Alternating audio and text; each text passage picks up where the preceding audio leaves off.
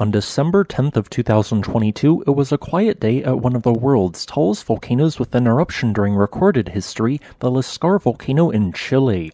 Standing at more than 18,000 feet in elevation and containing 5 summit craters, there is very little oxygen at its summit when compared to sea level. However, this period of quiet would suddenly change just after 12:30 a.m. local time as the volcano unexpectedly erupted quite explosively, sending a plume of ash quickly to a height of 6,000 meters or 19,700 feet above the crater rim.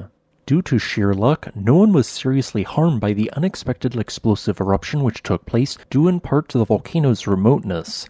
However, as seen by other disasters related to unexpected volcanic eruptions like Galeras in 1993, Ontake in 2014, and White Island in 2019, this story could have ended quite differently.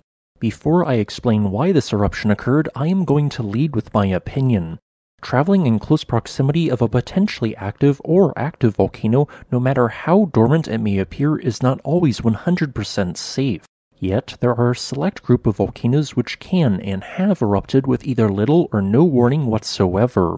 These volcanoes generally but do not always fall into a loosely defined group of either A, a volcano with a prominent summit crater lake that is highly acidic with abundant and relatively persistent degassing, or B, a volcano with at least 2 volcanic eruptions during the last century which has partially or completely consisted of phreatic or phreatomagmatic eruptions which occur with little or no warning signs beforehand, or a volcano in both categories A and B. Volcanoes which fall into one or both of the aforementioned 2 categories are in my opinion too dangerous to visit except from a great distance of several kilometers for any reason. Lascar is sadly one such volcano as shown by its latest eruption. So, why did this eruption occur and why was it so unexpected? Simply put, Lascar's December 10, 2022 eruption was most likely a phreatic eruption which included some class of magma, making it phreatomagmatic. Phreatic eruptions occur when magma heats overlying groundwater, causing it to flash to steam. Since the same mass of steam takes up more volume than the water it once was, it causes an immense amount of pressure to build.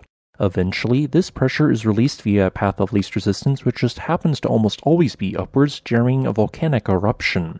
In this case, the explosion also likely traveled downwards somewhat, causing class of magma to also be ejected. Since groundwater is somewhat abundant on the majority of the planet, and water can be heated adjacent to or on volcanoes via either a fast or very slow and steady long process, it is sometimes not possible to predict a phreatic eruption.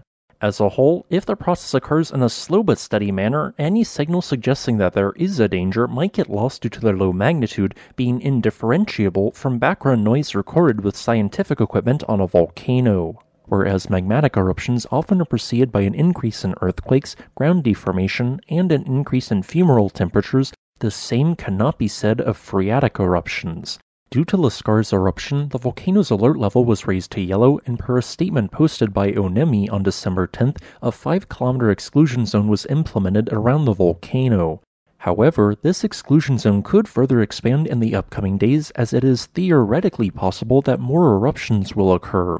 Thanks for watching. If you would like to request a specific topic, please leave a comment below. Additionally, I would like to give a special thanks to Elisa T for increasing their tier on this channel's Patreon page.